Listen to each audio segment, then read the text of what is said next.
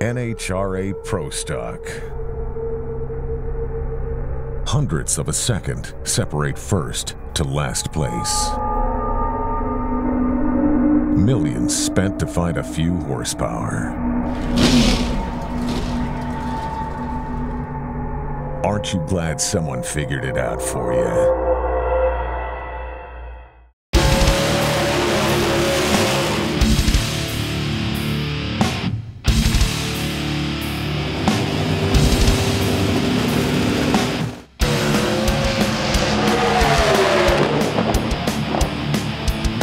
Let's send it over to NHRA announcer Bob Fry as he takes us through Dart's small block Chevy heads.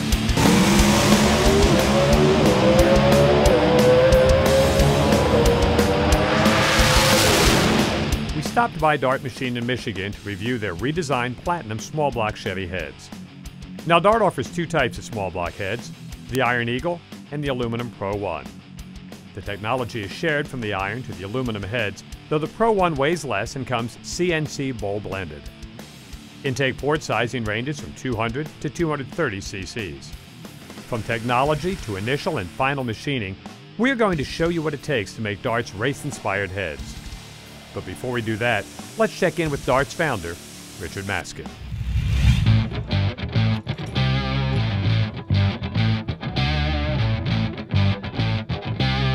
We built a small block Chevy and put it in a Don Ness Firebird, and we'd never built a small block Chevy, or at least in years and years and years. Those heads are the basis for Dart's development with the small block. We ran those heads in '79 and '80, and the first Dart 2 head was based on the technology that I had accumulated through 1981. In 1986 or 7, the Dart 2 head came out, and that head hasn't been changed since I designed it in 1986. By the time we got to building the 1997 version, we'd won quite a few pro stock races, won a championship, and when we went to design that head, all that input went into it. Although the head still fits on the same engine, uses relatively the same size valves and components, the power levels that the head can produce is up about 100 horsepower since what I learned in 1981.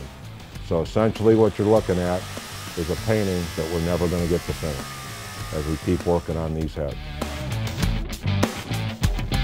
Part of Dart's cylinder head technology involves using Dart's wet flow bench to optimize cylinder head port design and flow in real-world conditions. Here you see a Dart small block Chevy head being flowed on the bench. This allows the head to be tested just like it would be used on an engine, with air and fuel flowing through the ports. This has led to a dramatic improvement in Dart's combustion chamber shaping. I'm Dan Kendall, and my responsibility at Dart is I take care of what goes on at our foundry. I take care of what goes on at our manufacturing facility relative to materials and testing. The important thing for me is that from the minute that we receive aluminum in its raw state to the time that it ends up as a cylinder head machined and shipped to our customer, that every detail is handled properly. The port configurations, the water jacket design, that is a difficult piece to produce, and we guard that process very carefully. We watch it very closely. As opposed to 5 years ago at Dart, today in our machining facility, we can measure things in tenths, not in thousandths anymore. We're able to machine an entire cylinder head and hold tolerances within tenths. A tenth is take the plastic of a cigarette wrapper and divide it by 10. But more importantly, for a company like ours, who's consistently trying to reach as many people in the performance industry as possible, is that we can hold those tolerances in volume. Now that you have an understanding of the technology involved in developing Dart's heads, let's see how they are manufactured.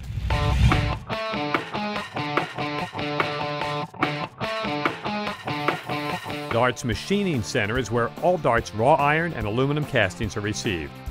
All castings are designed with tensile strength in mind. The idea is to allow the heads to flex so they do not fracture, but in a way that allows the heads to return to their original shape after a heat cycle. All heads are machined on an 8-station cube fixture. The fixture simplifies the process of turning the heads from raw castings to finished products. The machining centers will perform such operations as clearance for push rods, initial valve job, valve spring seats, valve stem holes, and all mounting holes. Iron heads differ slightly by the cutters used and the machine time.